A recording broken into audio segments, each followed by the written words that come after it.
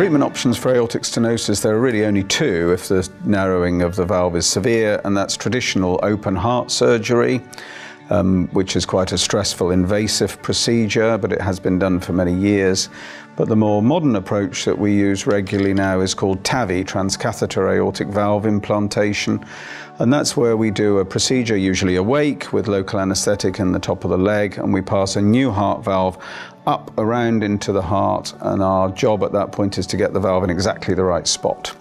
Once we've implanted the new valve, we take out all the tubes, and the patient is up and about very quickly and is usually out of hospital in a day or two.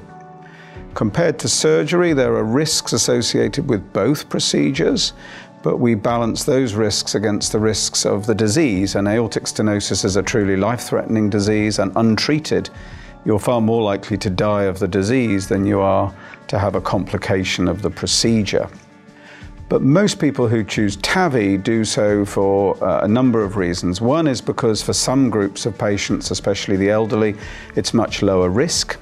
It's a much quicker recovery time, and there's less post-operative pain.